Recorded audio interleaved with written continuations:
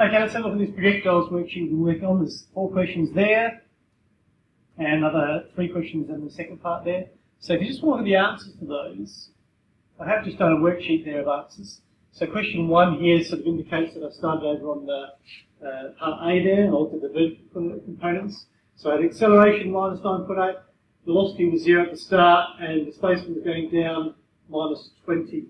Something of that there, okay. Based on that, you can rearrange and find the time.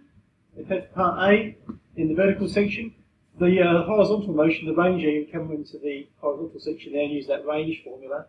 And for the velocity at a certain time at the end, you would need to do the vertical velocity, find the final horizontal velocity, put them together with vector diagram, and you'll get your total velocity and angle there. So it gives you a size and direction for that one. Part 2 there, let's show you part 2 answers there. They're listed there, part 2. Okay. Part 3 answers, I went and found the time in the vertical area, and then went backwards into the horizontal and found the initial velocity as it came off there. Question 4, there's your initial velocities, horizontal and vertical.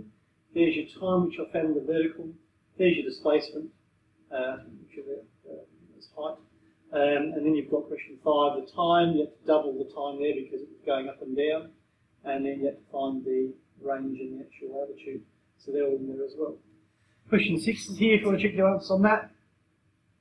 The time has been doubled again, the initial velocity in terms of size vertically, and the combined velocity there has been given as well as an angle and a size. Question 6 also asks you to talk about what the projectile motion is doing here. So why is it a parabola? So I would talk about the ball's horizontal velocity being constant, because no force are acting in that direction. Now, while that's going on, the vertical velocity is undergoing a constant acceleration. And the reason for that is you've got a force of gravity that's always the same size, and it's always going downwards. So because of that, a combined factor of having a constant horizontal velocity there, but this one changing all the time, will mean that the combined velocity will keep changing direction.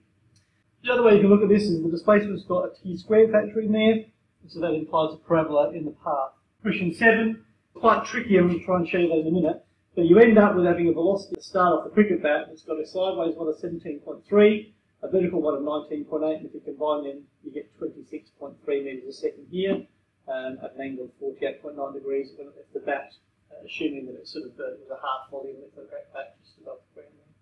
And I'm going to show you now the working for some of those, so if you want to watch the rest of those, you can watch me now. So look at question 2, you've got a helicopter flying at a horizontal speed of 80 there, like that, and it's at a height of 300 metres, and it's going to drop the package. So it's going to go something like this, the package. So as I said, I tend to look at this motion as being separate, horizontal and vertical. Feel free to use columns, it tends to keep the idea separate. The acceleration here will be 0, the acceleration here will be minus 9.8, you can always put those in there, it's fixed. We've also found out that the initial horizontal velocity here is 80, and the initial vertical velocity will be 0 because it has no up and down velocity to start with. We also know that it's going to go down 300 metres, so the displacement is negative 300 because it's going down. The time taken for the package to reach the ground, that's what it's saying there. So I would come over here and find time where you've got more information. So A, S equals VOT plus a half AT squared, and you could get into the habit here of forgetting to do the VO there in this particular case because of no horizontal velocity. So you got minus 300 equals a half of minus 9.8, which is minus 4.9 times by t squared. So to get rid of that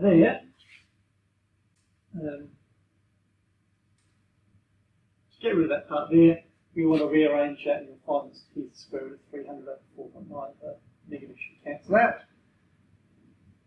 And if you're doing that, you'll get 7.8 seconds. Okay? Now, part B says, calculate the horizontal displacement, the range of the package, so how far away does this land here. So we'll be doing a horizontal motion here, and we'll use that formula there.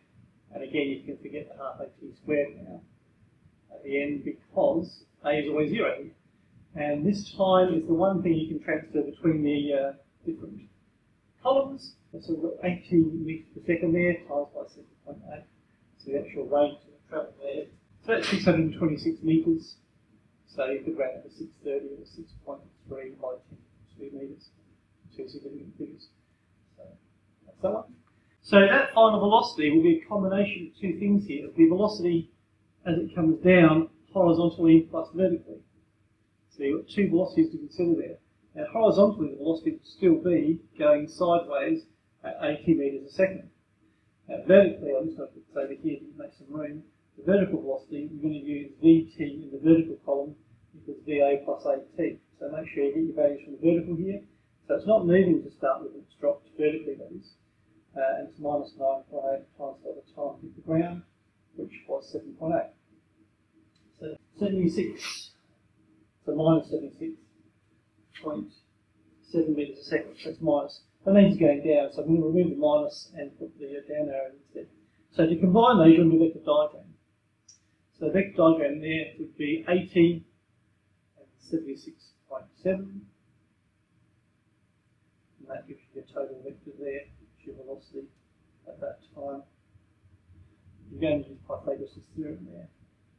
80 squared plus 76.7 squared. You will get 1011 metres a second. Okay? And the angle is 10 to the minus 1 of 76.7 over 80. So about 49 degrees. So that's how you do that sort of question there. The 3 says there's a ball bottom of the table that's 1.5 metres high and 7 metres away. And it's going to land 7 metres away. And that ball rolls off. Find the ball's speed as it rolls off the table. So they want to find this speed here, which this time we don't know. So if you do this in columns, we've got A equals 0 still, A is minus 9.8. And the information we've got this time is that it's still got a vertical velocity downwards of 0 to start with, it's rolling off the table with a sideways speed. It's going to travel horizontally 70 metres, and it's going to travel down minus 1.5 metres. So I can find the time here straight away, that's where most of the information is. S equals VAT plus a half AT squared. And again, you can forget this VOT in this particular one because it's not being fired up or down. So you've got minus 1.5 equals minus 4.9, it's half of 9.8, times by t squared. So t will be the square root of that 1.55 over 4.9. You get about 0.55 seconds. Okay. Now that you know the time here, we should be able to work out the velocity sideways because the time can come up into here, and we're trying to find VO. So you should be able to use this S equals VOT formula because again that half AT squared is going to go because 0 the A. That's not 70 actually, it's 7.0. So you've got 7.0 equals VO times by 0.55. So VO should be 7 divided by 0.55. And that will give you an answer of, and so with you. This will basically be okay.